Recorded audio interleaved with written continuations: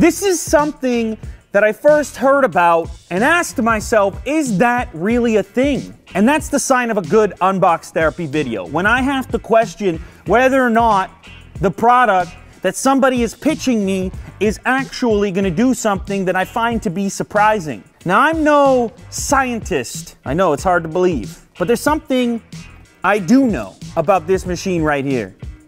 And that is the fact that it can make pure, filtered drinking water from the air.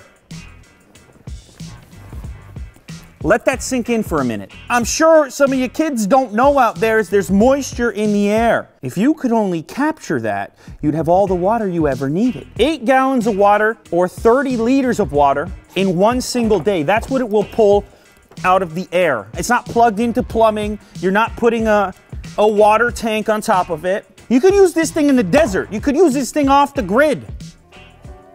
Ecoloblue, water from air. Let's crack this open. Whoa.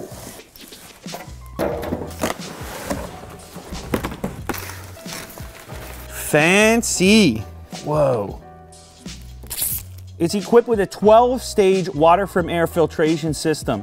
Includes carbon filters, a mineral filter, a reverse osmosis membrane, a post-carbon filter, and 3 Philips UV sterilization lamps. Depending on your environment, the humidity level, that'll determine how much water you can create. But as I said before, it's up to 8 gallons or 30 liters a day that this thing can pull out of the atmosphere. So it looks like, yeah, whoa.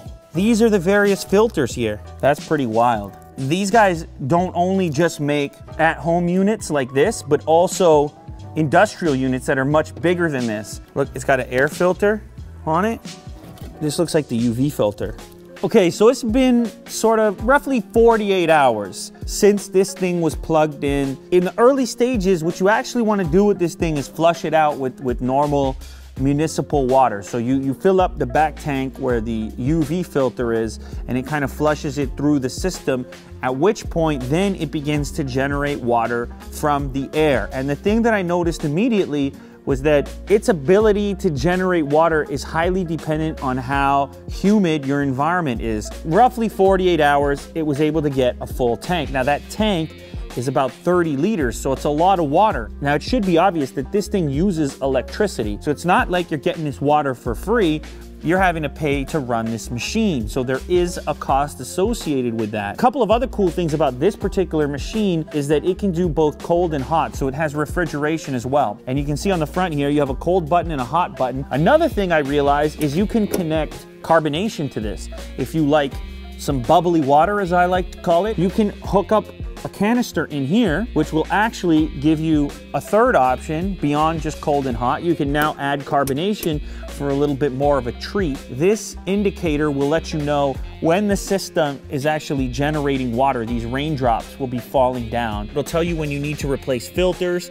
It'll also tell you how much water you have in both the bottom tank and the top tank. So this system down here is responsible for giving you that clean solution. Sediment, pre-carbon, membrane, mineral filter, post-carbon. By the time your water is through here, there's nothing left in it that could be a contaminant. So, what do you say, Jack? Should we give it a taste? Hold this button on the cold. Your nice clear glass of water.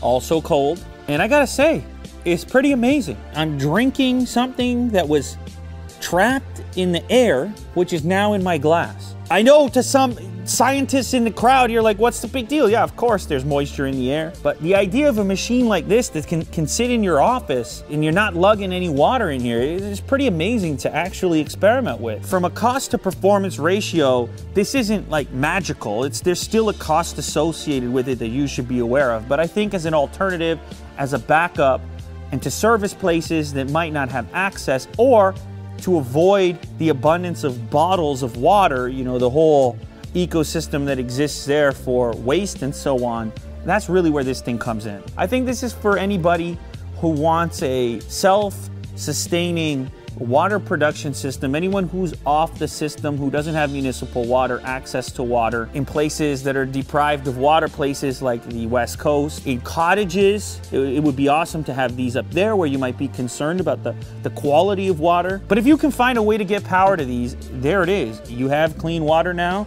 to enjoy. I thought it was cool. I think you might think the same. Water from nothing, water from the air, Ecoloblue. Check them out. This is not the only machine they make. And who knows? This might be the future of water right here.